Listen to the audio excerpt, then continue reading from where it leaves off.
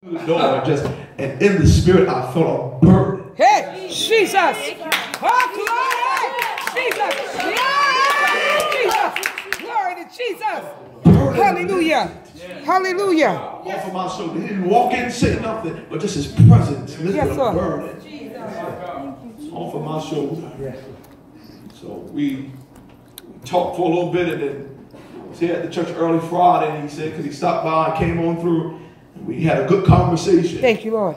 A good conversation. And so I'm not going to say it. I'm going to let him say it. Jesus. And afterwards we'll do the rest. But I thank God. Jesus. I thank God. Thank you, Jesus. Thank you, Jesus.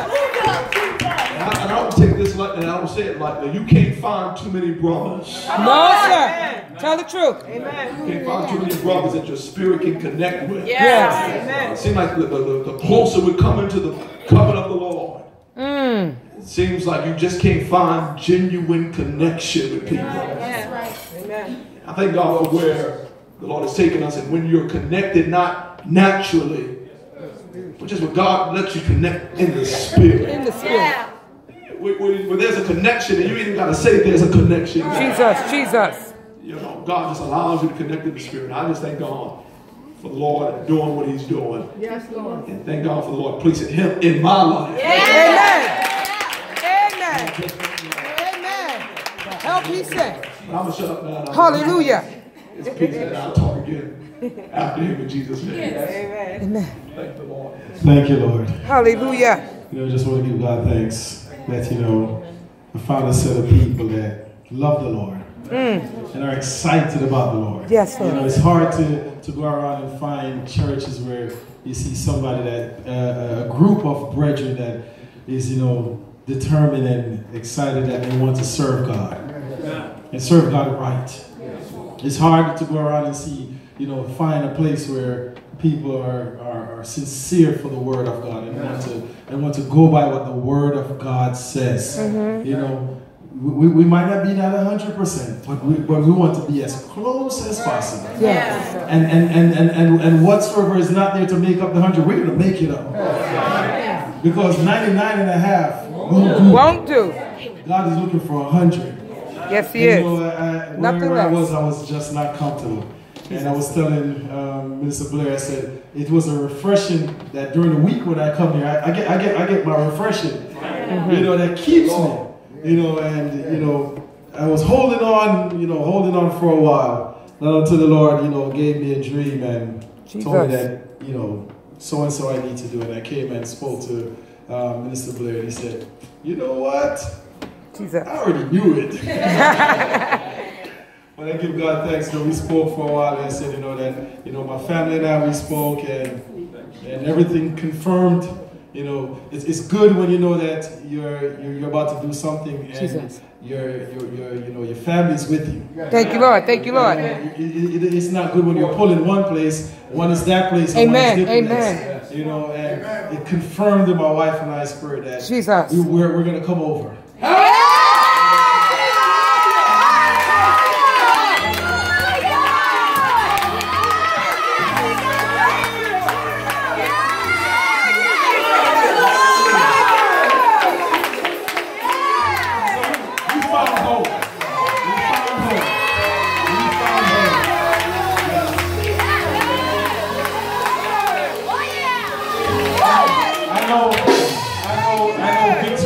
Take all the credit.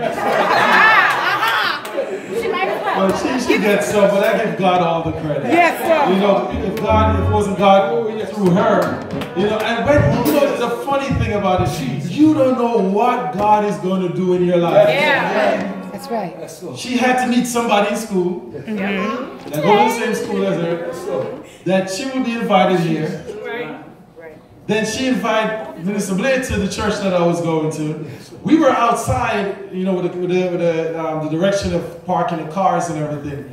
And when I walked in, I saw this brother sitting down there with his wife and his children. I was like, I remember seeing this brother walk, but I just felt something. I just, hey! You know, I felt like something just, hey, what's up, man? You know? I went and greeted him, and he was like, oh, greetings, my brother. How you doing? Everything. You know, he smiled, and, you know, I moved on. And just that moment. Wow. You know, we don't know across. That's right. Amen. Amen. So be nice. That's right.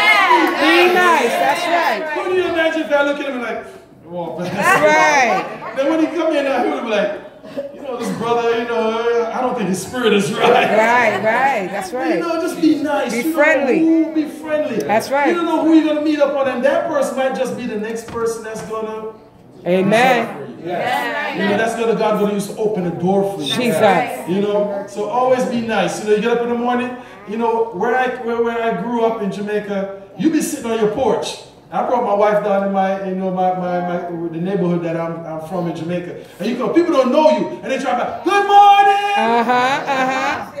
And you pass that same person on the porch, and you coming back, good evening. And they don't know you. That's right. Practice this. We Amen. grew up doing this. That's right. So it's always good to be nice. Get up in the morning, say good morning. Amen. You go to the morning and say, what's good about the morning? Yeah. You're alive. Yeah. That's right. Amen. You're breathing. Yeah. God, the sun is still up. Amen. You're above the ground. Amen. That's what's good about it. That's what's good. You know, so be nice. You never know what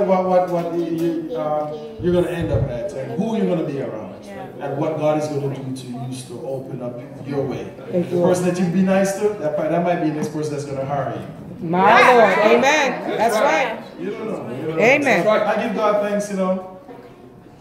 Wife, you want to say anything? Thank you, Jesus. Thank you, Lord. Wonderful.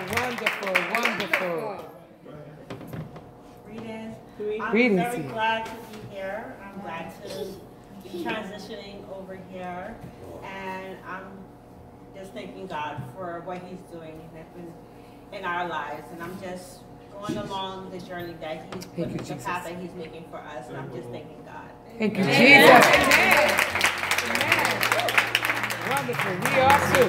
Sister Rebecca is here with us. We give God thanks for her. Amen. And last week, this is a confirmation. When we walked in here last week and the Spirit of God was moving, and while I was at the altar working, I looked back and I saw a BJ. BJ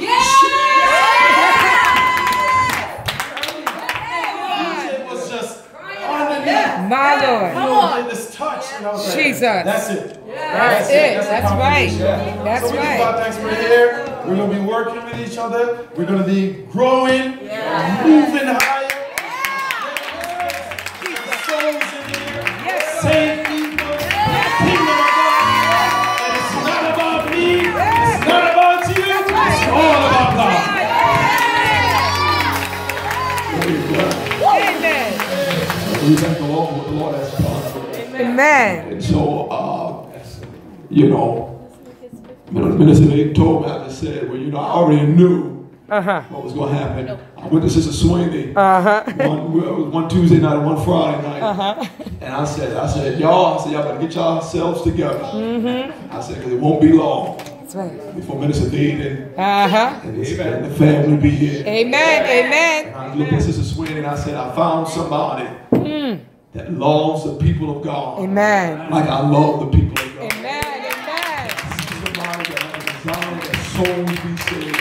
Amen. I said, I see somebody that wants people delivered and wants people set free. Jesus. Hallelujah. It's hard to find people Lord. that really care for the people. Amen. We had a lot of brothers coming in. That's right. We had elders and preachers coming in. Amen. And they did not care for the souls of the Amen. people. Amen. I had one brother that even asked me, I've been with you for 6 months and you never offered me the position of assistant pastor. My and Lord. The reason why I didn't offer to you because you didn't have the people in your heart. Amen. I didn't feel like you cared for the people. That's right. Because I felt like you cared for the people like I care for the people, then God would have given me an unction to That's right. Amen. To let them do more and to bring them into the fold.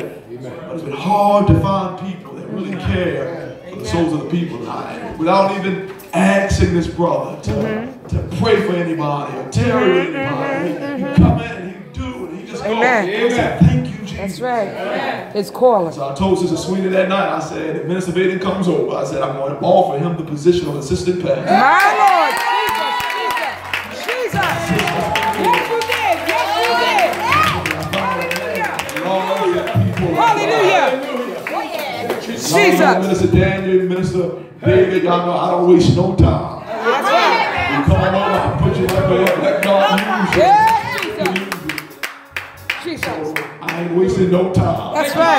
asked him Friday night, will you take the position as assistant and pastor in the church? He said, I'll let you know by Friday. He came in Friday and he said, I'll do it. So I want y'all to look at your new assistant of the Pinnock Church in the name of Jesus. Minister Vayden, in the name of the Lord. So why don't y'all just come on and greet Minister Vayden and the Pinnock family in the name of Jesus. Come on.